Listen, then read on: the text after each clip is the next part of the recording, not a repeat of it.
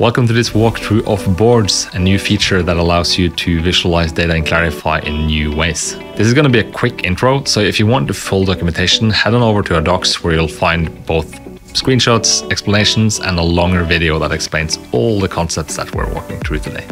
Okay, let's get started. So on the left side here, you'll notice that on the bottom one where it used to say create new timeline, it just now says create new. And that's because if we click it, we now have two options. So we can still build timelines for commenting on data, working with people, zooming in and out, but we also have an option here of building boards. Boards is a good way to build dashboards for visualizing the status of your operations, making daily, weekly, monthly reports, all in all a good complement to timelines. Pressing the button just created a board. You'll notice that it says untitled. You can see it's by default created by me, and it doesn't have a name. Same options as with timelines to move it, delete it. There's some new stuff here where you can set the start of the week. We'll see later why that's important. And finally, you can share it with your colleagues or teammates. Now, let's just get into adding some data to our board. So I'm going to start by adding a section. A section is a container for multiple visualizations. I'm going to press it. It will give me two options. I can either visualize a metric, which is going to be a single point, either as a number or in the form of a gouge, or I can do time series. We're going to start with time series, most similar to what we're used to from timelines. So I'm going to add a time series visualization. And just to give myself a bit more space, I'm going to close the side menu here. Now, with our time series settings, we got some selection of what time period do we want to show it for. And finally, we can add some items.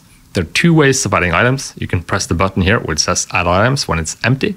And you can always press the plus button in the top right corner to add it. Pressing it, it'll open up a view where we can search for and find the items we want to visualize. What I want to do today is I want to visualize a temperature setting for a room here in our office. So I'm going to choose that, apply it, filter, and we got the temperature. Let's see what options we have. A few different ones. I want the mil sensor one. I'm going to add it here, and boom, it shows up. So you'll notice now that it shows data from the 27th of April to the 4th of May. We can set that custom to last week, last month, however you want to do that, or you can choose one of the quick options here. So I want to show it for the current week. I'm going to name my visualization. I'm just going to name it small work area. That's the name of the room. I'll leave the temperature name here as temperature. I want to give it a bit more bright color. And let's just add one more item. I'm going to press the button again. I want to add a humidity measurement this time. And let's do the small work area. There we go. So I'm going to give that another color. There we go. Let's press save to store our work and then finally close to get back to our board. So we've added our first section with a visualization. That's a time series visualization showing temperature and humidity for the small work area.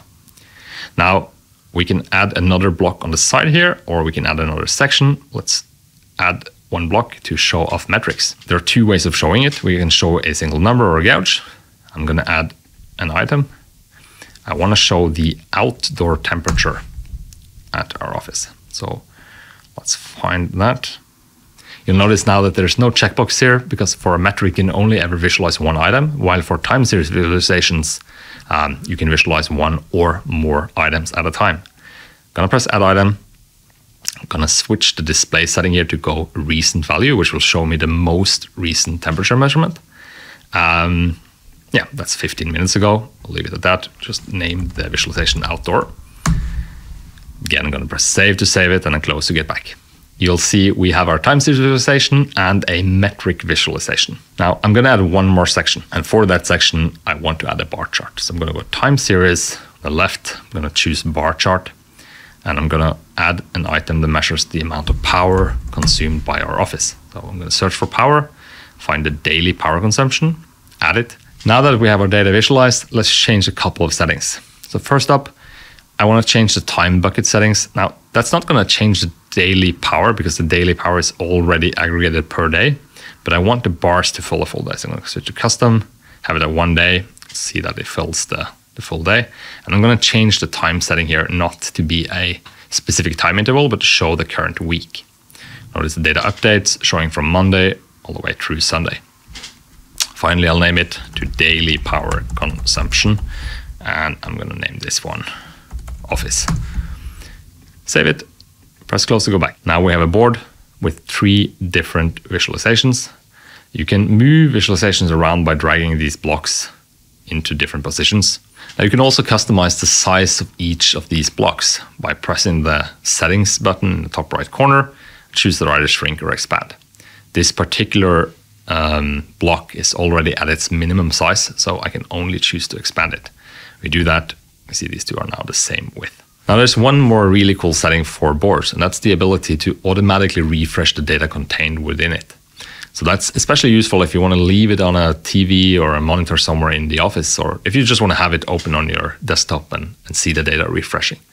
So you'll find on the top right corner here where it says off, that's a refresh interval. You can select every minute, all the way up through every 30 minutes, and the data in the board will automatically refresh. And that's it. We've successfully built our very first board. Now, if you want to try this yourself, you can open up Clarify and start playing around with it right now, or you can head on over to our documentation for a longer explanation of the feature and all the different settings that are contained inside the boards.